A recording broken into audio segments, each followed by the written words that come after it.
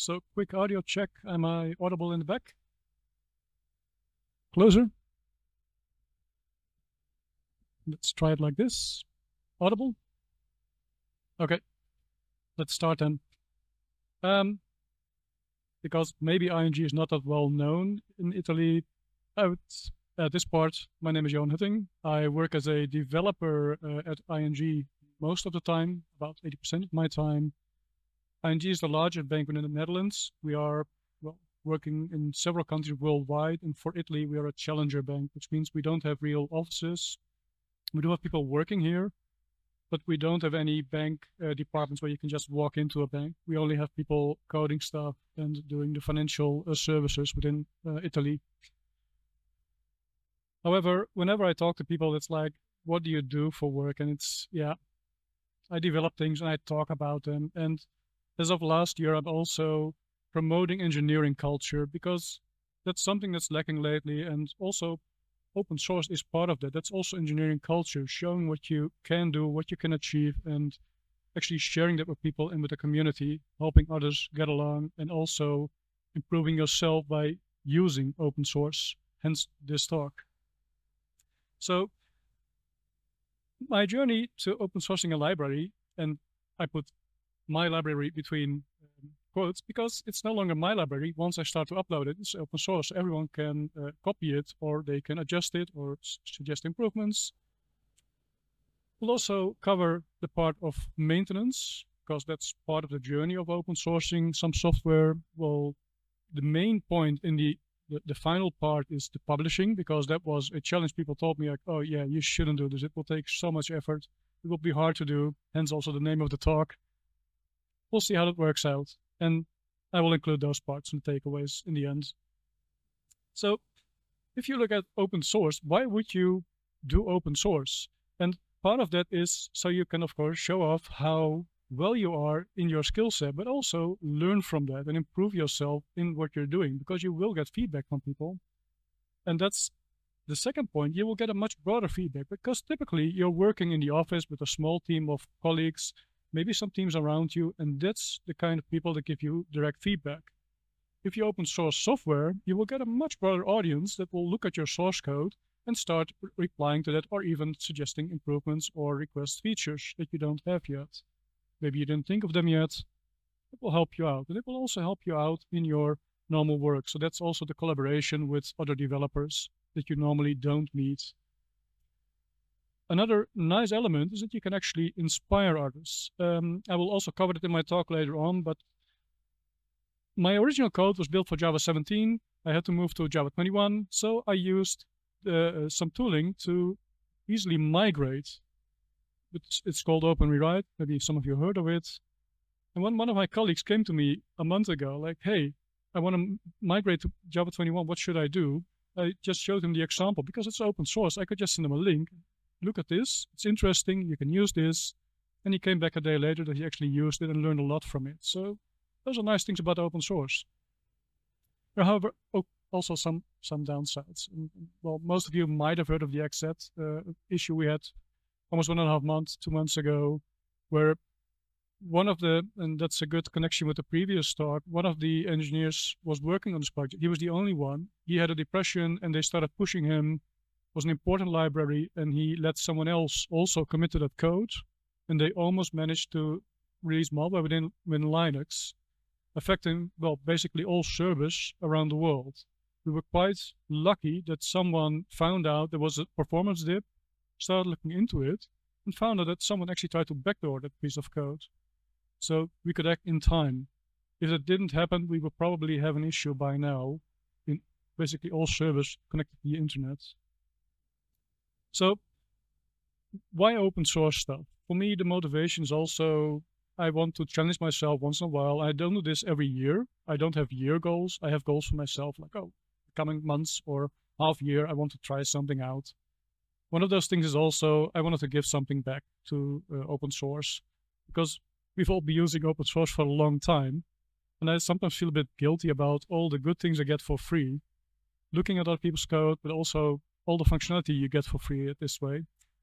And the issue I also had is, how can I give this back? because you can just start sending in issues, but then you first need to find one. You can also supply code to open source, but yeah, which project should I pick? I don't know yet. And there's probably a lot more better developers than me also picking stuff up and already doing that. So why would I join at that point?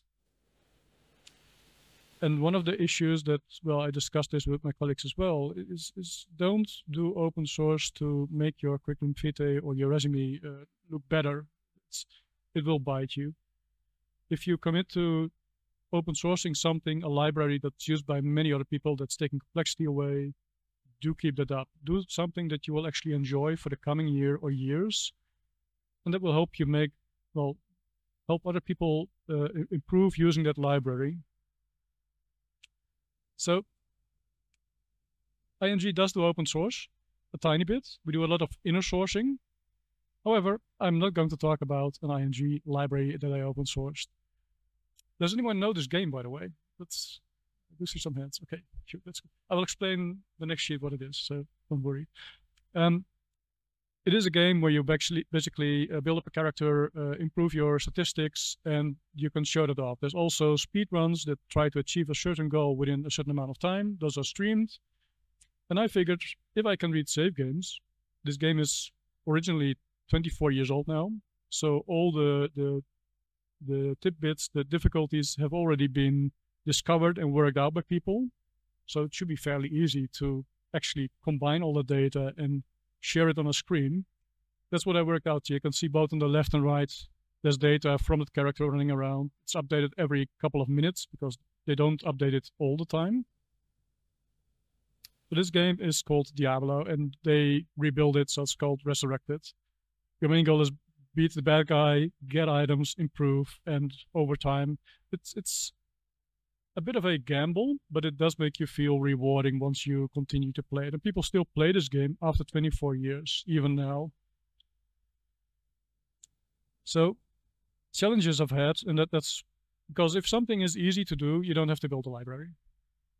But some of the issues that you have, and there's already existing libraries that they don't calculate well, is if you add all those items have item bonuses, those combined, that's also what keeps the game interesting for people that still play it.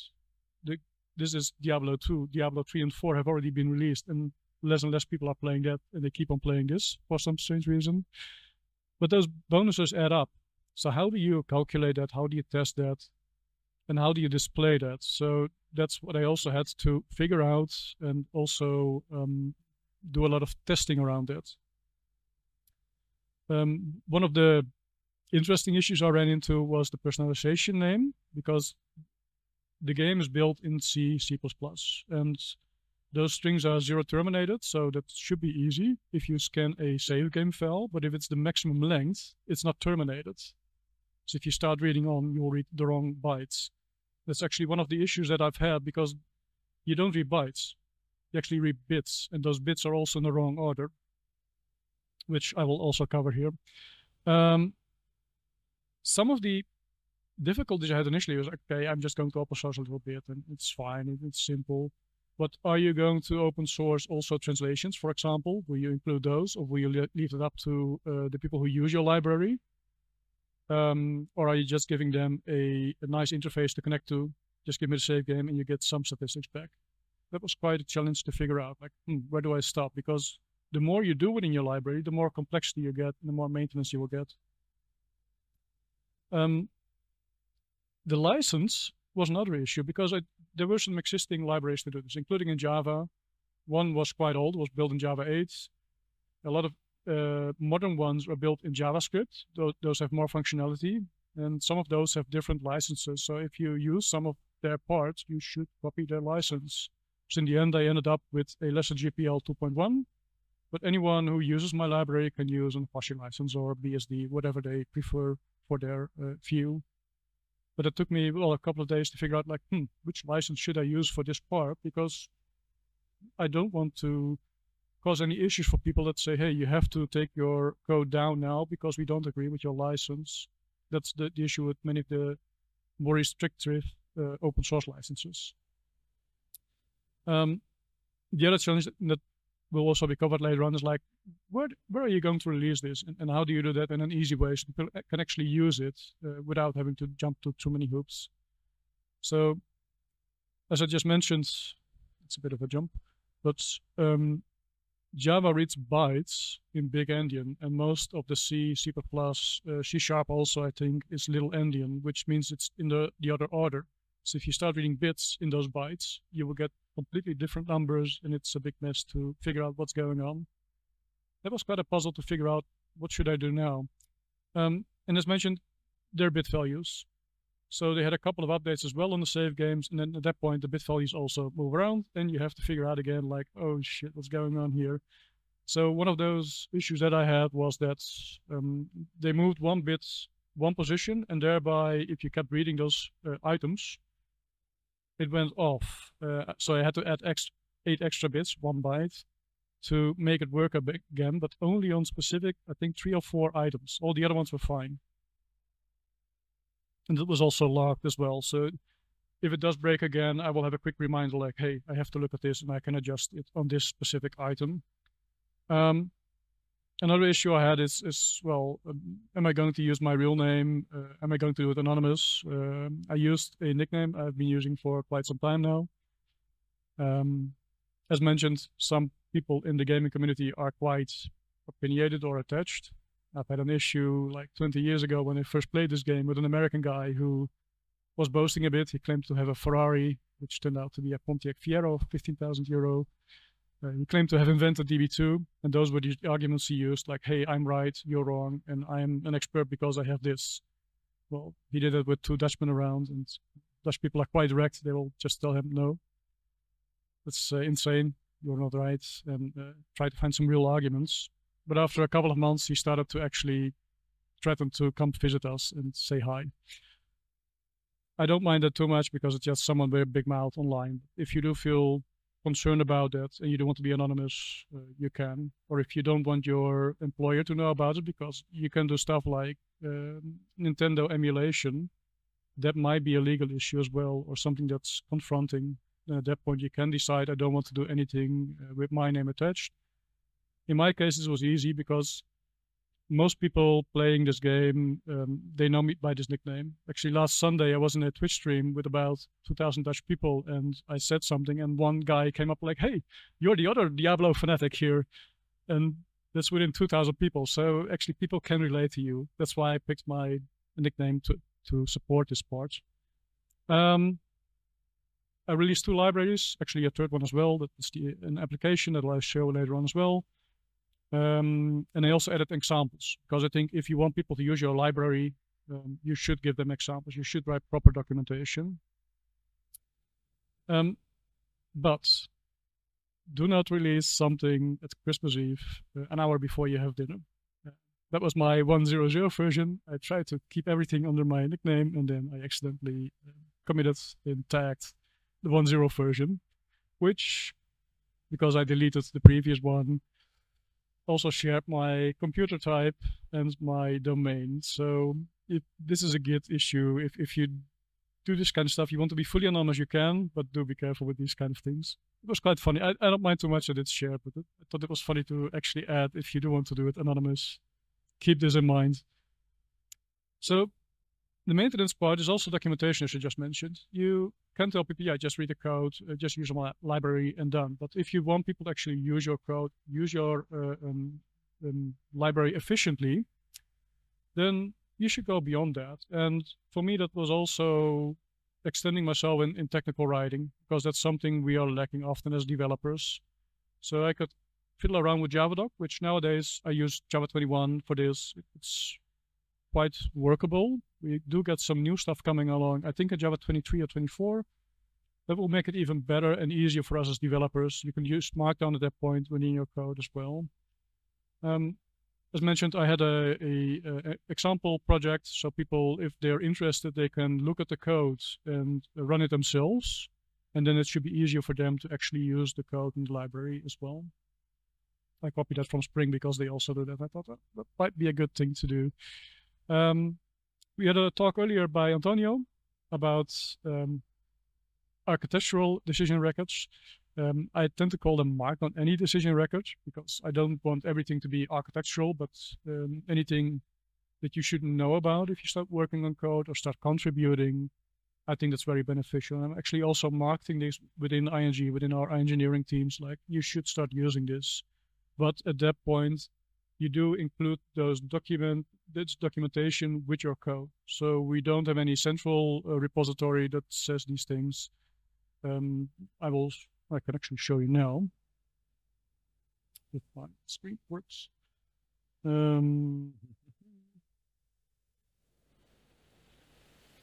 Yes, perfect. So in this case, the decision was made to make it read-only. I did get some comments on that from people who wanted to use my library, like, hey, why can't I write with this? Because I have this and this use case. I didn't realize that. Also, read-only is much, much easier because you don't have to collect all the data you don't know or you don't use. So I might extend upon that with a later version to also support writing. It's also called parser, so read-only makes sense. So I don't want to repeat Antonio's talk too much, but basically you consider options, you write why you made a decision, and also if you come back to this like half a year or a year afterwards, you have an easy argument at that point to pick the alternative because you've already looked at them. Let's go back to. So maintenance is also important because this might be there for a couple of years. And you can, of course, use all those central products in the cloud. I am using GitHub, so I could easily just use the GitHub solutions for this. But also locally and also within our projects, we also run this dependency. You can just run it on your PC. I do think it's quite useful. This one is the one I usually use because it displays the updates. If you want to, you can also tell it to update them. But sometimes it will update things to a alpha or beta version. And well, I work for a bank. We don't want those versions. So I usually add those by hand. If you do this regularly, then maybe you do it once a week or twice a month. You don't have to do too much work, but it does keep your versions up to date. It does filter out any issues that you have. So it's actually quite easy. I just mentioned Open Rewrite as well as an example. Some of them, well, I mentioned Java 1721, but I've also used it to correct my package name because I was silly enough to name my package com GitHub instead of IO GitHub. And I could just change it in all files, or I could run Open Rewrite and it's done within a few seconds for me. Along with once I picked a license, I could add a license header, and I was able to remove any unused imports. The reason why I would use Open Rewrite for this is if other people will submit merge requests for me, I can run the Open Rewrite recipes on them. So you have one structured piece of code. This is quite useful if you have a lot of developers working on your code and they might have different setups or different orderings within import. That's something that you can also fix with Open Rewrite. If you don't know the tool, go check it out because it's really quite powerful and useful. Community building is a difficult part because I do have some users, of course, but there are maybe at the moment still 40,000 people worldwide, 50,000 perhaps playing the game. That's not a big audience. It's not like millions of people. So you do have to look at who am I targeting? Well, it's both developers and that's of course the people who use the developers' products on the library. The library itself doesn't do anything. It's just a piece of code that you call. So the developers, they come to me like, hey, can I also write stuff? They just need a simple interface. And if they want extra stuff added, they will come to me with requests. And that's different from the actual users because they just tell me, I just want the data and I will do my own markup, make it look good on screen. Just as long as I have this specific data, I'm fine with it. It was quite interesting. I didn't expect it to happen. I just figured like, oh, well, the developers will do that and they will talk to their users. Instead, the users also came to me like, hey, can you supply this to me and that to me? So they have a better, clearer overview and they can use it in speedruns to actually display it well, but also figure out if items are illegal because sometimes speedruns are done with prepared items. Those are sort of hacked in perfect statistics. And we had one case where people forgot to add a naming field that broke. So they used my library to also check, once they fixed that, if all the files were correct. For publishing, I figured I can just look for something myself, or I can just walk to some students and ask them, hey, what are you using nowadays? And almost all students come up to me like, hey, yeah, we use Jetpack. It's so easy. You just make an account, you upload it, and it's done. And it's free, so why not? One of the downsides is you do have to add another repo to your Gradle or POM file to include, and that does need, it's not coming from Maven Central. And what's really unclear for me is like, who are I can do this really anonymously, so they have no check at all. I'm not even sure if they check the code for malware or whatever, or old versions that have security leaks. You can just upload a jar and that's it, and tell people, oh, you can download it there. That's it. And because my code was on GitHub, I thought, no, well, let's also check GitHub packages, because GitHub advertises it as it's also free for open source, and it's supporting open source, easy to integrate. That's one of the nice parts, because it's already in GitHub. I can use GitHub Actions and just publish it once. This does have the same issue as the Jetpack I just mentioned, including that you need the GitHub token. So you need a valid GitHub account, and those need to be updated every month. For a library, that's quite annoying, because how often are you going to download that new version? So every time you will try to figure out, hey, I need to find a new one, it will do a call to GitHub, and you will need to update your token each month. The other part, and I still haven't found exactly what they're doing. I don't know how well they scan the repository. Can I actually upload malware or not? I don't want to try this out with my own account. Maybe I should make a template account for that. But no one has been able to tell me yet, like, yeah, they're doing security checks, it's fine. Everyone says, yeah, I don't know. So I do hope soon I will find out what they actually do about this, because GitHub is quite important for a lot of people. They do have a lot of tooling to scan for things. I do hope they also scan for the GitHub packages on this. And well, the final one that people told me, oh, you shouldn't do this. It's insane, it's complex. Apparently difficult to set up. But it is Maven Central. So once it's in there, anyone can use it. You can use it. It's just 3 lines in your Maven POM or your Gradle, and you can just get it. You don't have to do anything about it. You don't have any account needed. But the original was a challenge, as mentioned. The complexities on why this is, there's a great talk you can find on YouTube by Jamie Coleman, The Secret Life of Maven Central. He covers all the reasons why they are doing a lot of checks, why it's difficult, why it's complex to do so. And the benefits are clear. We almost don't see any malware coming by, because it's already filtered out by Maven Central, by Sonotype. But they did discontinue the old service they had. So the one that's been around for, I think, 20 years has been discontinued as of March this year. When I started building my code, they already were doing some alpha beta testing, and I joined the beta at that point, and I started using it. That was one of my challenges. I ran into many guys and plugins, so anything before March this year, do check very well if it's proper, if you're going to do this, or if it's still something old, because I did run into many issues. That's what you also could see when I failed to publish my 1.0.0 well. That was caused by outdated documentation. And just ignore the old guides, look for new ones. They are coming up a lot lately, so the modern documentation is quite well, actually. So Maven Central is still Maven Central. They just gave it a different name. It's now called Sonotype Central if you publish, but that's it. So before you had your own account or a company account. Nowadays you can also use Google to log in, and of course you can use GitHub. And GitHub has the main benefit that if you use GitHub, it automatically reserves your domain.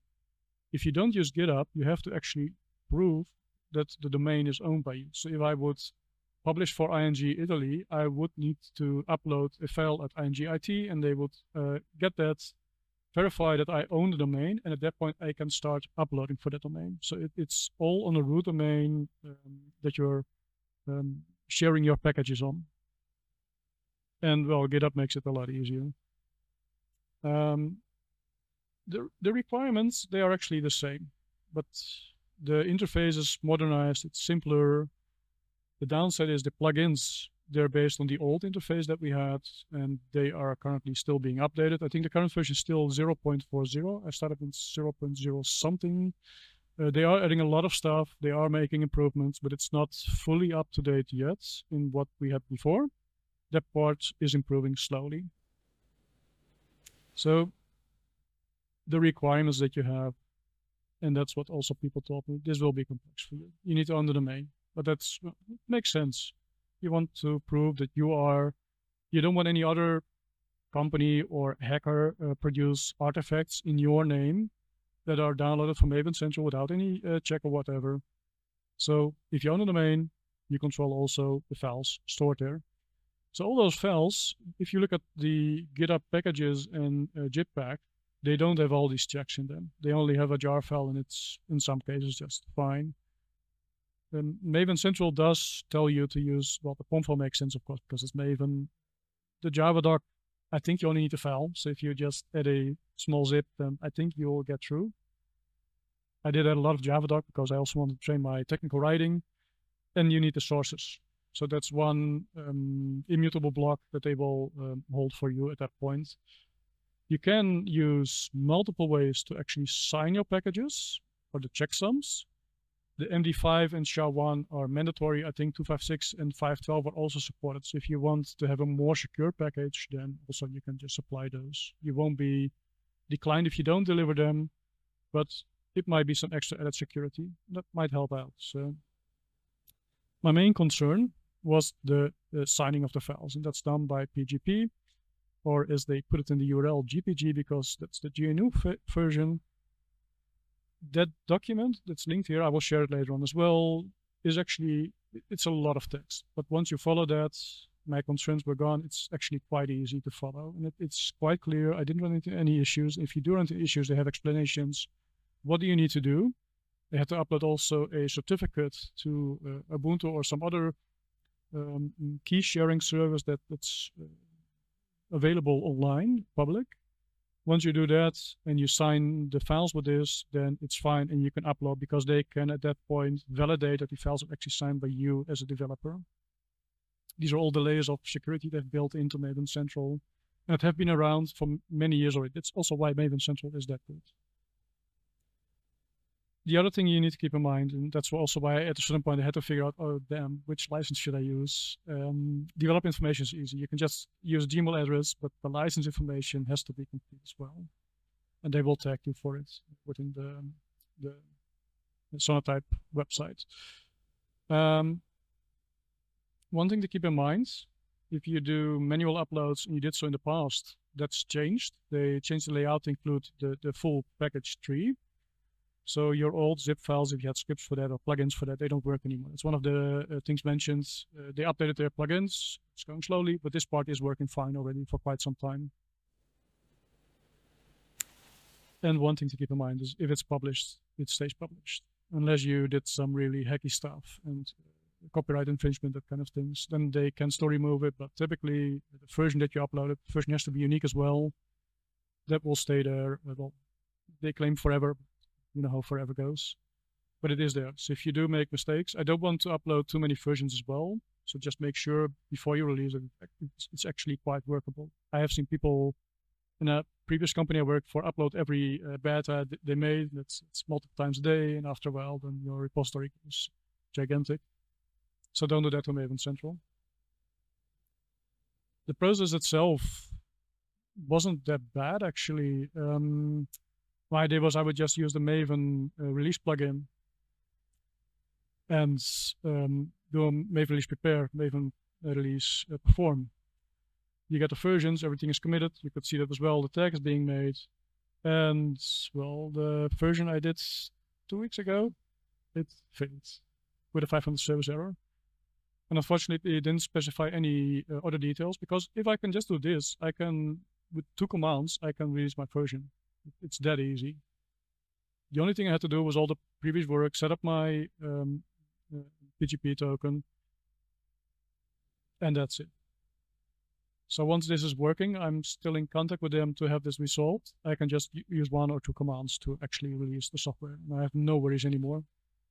So for now, what I did, because I did release my versions already, I run a plugin, I get a bundle zip.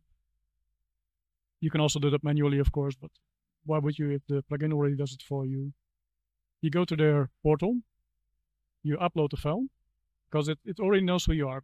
In my case, because I use the IO GitHub, I use my GitHub login as well, so they know I am who I say I am. They will check the file for you, and that will typically take a couple of minutes. Once it's validated, you start publishing, and again, it takes a couple of minutes. You can get a cup of coffee, and then it's there. And from that point on, any laptop, any PC you have, you can run it, and you will get the jar file or jar files if you have those to your PC, and you can start building up on it. So there's no longer a Maven install local needed. You can just use Maven Central at that point. So the takeaways. Many people warn me, oh, this will be a month project. You will run into so many complexities, things to figure out. You have to read so many guides. I actually had to push myself to read less guides because many of the guides, they are no longer useful. Really keep that in mind. If you do want to do this, ignore any old guides. They will be there for the coming 10 years probably. Look for updated ones. The library itself was also quite challenging because you have to think about licenses, but also what am I going to share? I can also show you some parts of the implementation I did. Also, what kind of applications do you want to build yourself? Are you just doing a library? Also, are you going to build code? Initially, I was just going to build an application and figured, oh, this might be a nice library because I have a lot of complexities I need to resolve. How can I share that with the rest of the people and also, well, see how they improve at that point? Yeah, as mentioned, the older articles, just ignore them. The new documentation that they have on Maven Central or Sonatype Central, sorry, is actually quite good. They've updated it the past months. I think since around February, they are almost fully complete. So anything you find there, any issue you have, you can find the documentation nowadays. It's coming along quite well. As mentioned, the GPG part, it's really good. You just read it, you follow it, and the complex part at that point is made simple by just following the guide. And if you do run into issues, there are easy resolves at that point to figure out what to do. As mentioned, the tooling, the plugins are being developed. I do hope they will end up at 1.0 sometime soon. Some parts are still not fully functional. As you saw, the 500 service error is not, there's no mention what's going on. Did I make a mistake in my POM? Is it my GitHub connection? I don't know. So if that can be clarified, I can actually resolve it and then do things automatically with one command. And for me, the supporting community is still a bit difficult. I do have, I think, about 8 developers now looking at my code. What can we do with it? Can we actually build an application with it? And there's many more users because, well, it is something to display. And of course, there's a market for that. The functionality there is still a bit of a challenge, like, how can I help you out? Or will I just tell you to connect to the other developers who are also building things at the moment, including a Grail hunter, which means that you collect all the items in the game and then mark them as found. If you can do that automatically, you no longer have to do that manually. And for someone sharing stuff or just playing by themselves, that does save a lot of effort. So I will switch to code. Let's see, this is the library itself. The examples. I've built this part, just the documentation. I do mention you need Java 21. That was a challenge for me, like, am I going to force my users to actually move to Java 21? But if you don't force this Java version, you don't get all the nice benefits. I also use the Java 21 things I built as examples to other colleagues, other developers, telling them we have to move to 21. There's a lot of benefits. The code is not just getting more interesting, but it's also more efficient, especially in memory usage. And this is a nice example to, at that point, show, even because it's open source, so you can just send them a link. Here's the interesting code, and I can just talk you through it. One of the examples you see here is that you pass this is a short demo, so I hope it doesn't break. Nice, it's working. So what I did here, and that's also one of the things I've built into my example, is how can I translate those files? So they are actually using the Italian names and showing you in which file they are located. So if you're playing a lot and you need to figure out where to find the documentation or the items, and you have like hundreds of files, which in some cases is quite normal, then those will help you. Okay, I need to open this character to find my information. And they do allow a lot of languages, so I'm just with a simple piece of code showing you how to do that. No, not this one, sorry. I didn't have it open. No. Another thing I built is that I actually shared a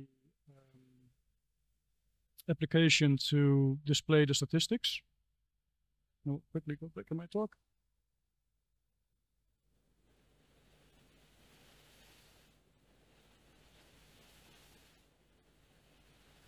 There you go. So the part you see right on top of me has statistics displayed. That's built natively with Quarkus. It starts up in, I think, 20 milliseconds, and it uses 50 megabytes of memory, and it's all native, and it's Java. And the whole file itself is 50 megabytes, which if I zip it is 25 megabytes. If you compare this to any solution with JavaScript, it's slower, it uses a lot more memory, and it actually uses a lot more space as a file as well. Plus you get all the dependencies you get with JavaScript. And the JavaScript solutions that they have at the moment, they are not complete. They are displaying errors as well in statistics. And this is a good alternative for them to actually use. And I've built tests around it to keep this up to date.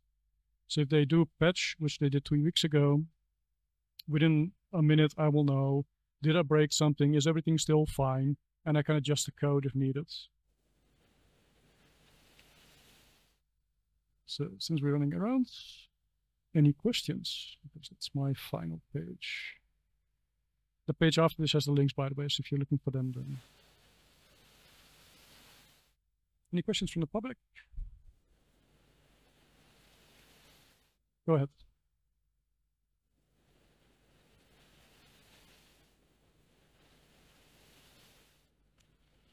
How many hours did I spend on a game? Well, that's very confronting. I would say, because I do play it a lot, and I did play it a lot, and it's old, it's probably over 20,000 hours. I'm not a competitive speedrunner, but I do know the game quite well, and I just play it for fun. So it's still fun for me, so I will keep on playing it. Yes, go ahead.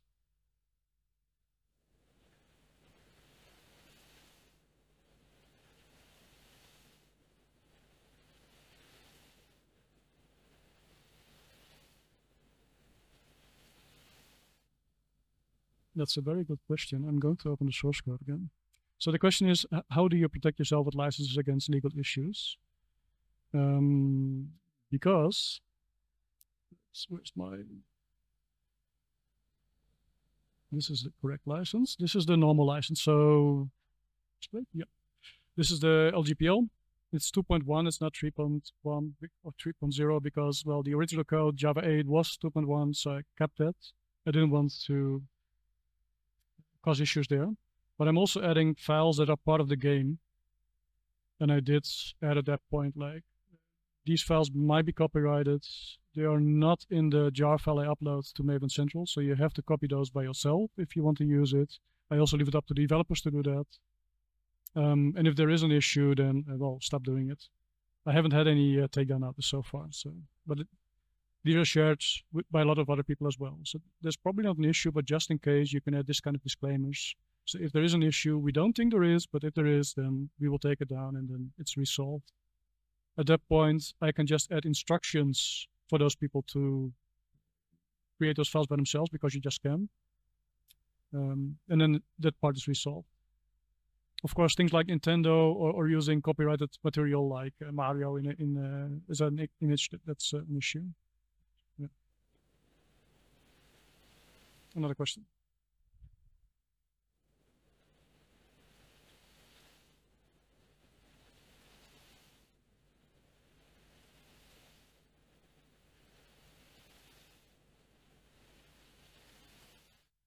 Okay, so the question is migration Java 1721 using Open Rewrite, and how much easier was it?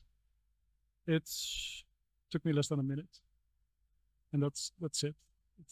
What it does do, and for those that don't know Open Rewrite or don't know it well, it has multiple sub-recipes, including one that fixed some of my tests to the list.get first instead of list.get 0. It also gives you, and that's one of the main things I really like about Open Rewrite. It also gives you suggestions if you do migrate to 21, what new things are there. So if you didn't read up fully, or well, it's been a while, for example, if you go from Java 8 to 11 or 11 to 17 or 21, it will show you some of the improvements in the language. It also helped me out with some of the string displays. That was, oh yeah, I can use it like this.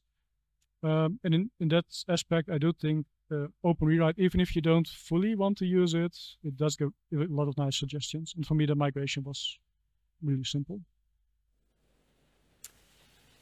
We have 5 minutes left, I think. Okay. Then I will show one more, one question. Yep.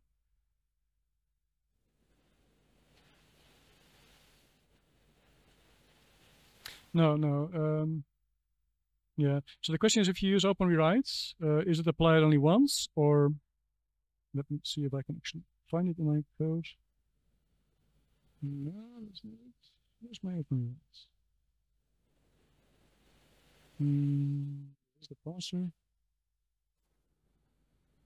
It's a plugin that you add, and within your plugin, you add which ones you want to run. There you go. Yep. Almost. Come on, it's here somewhere, right?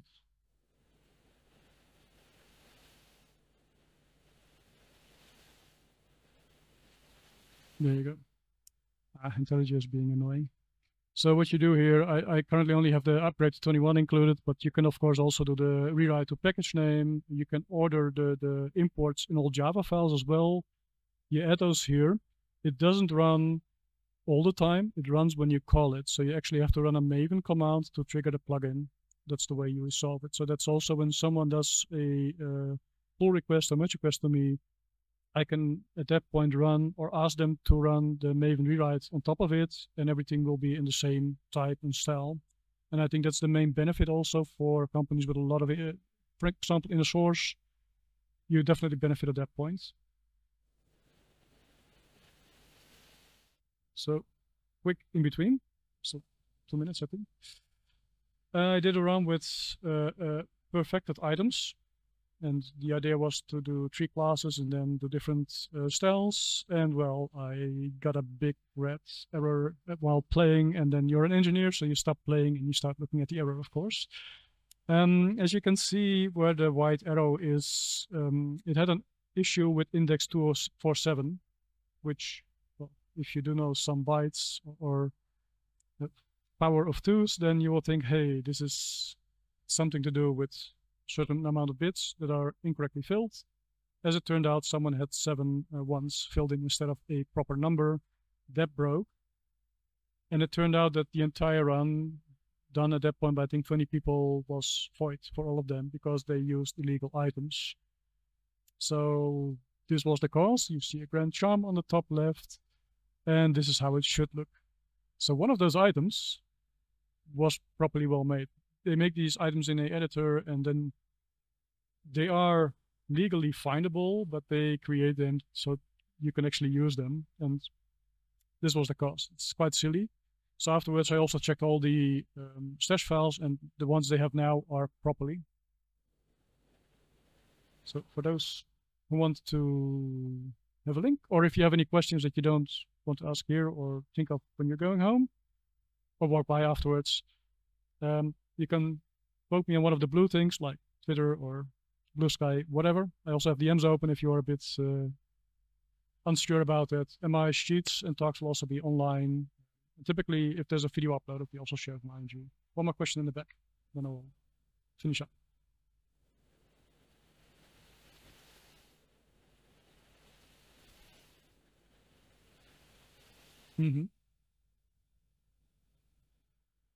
I know.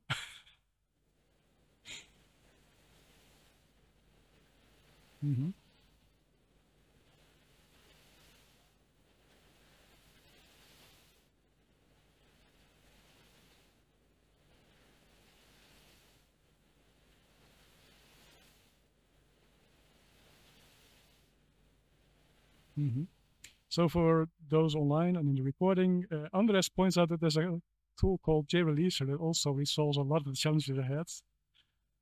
And yeah, I should definitely check that out. I did know about it, but I didn't use it yet, so that's a good excuse, I guess.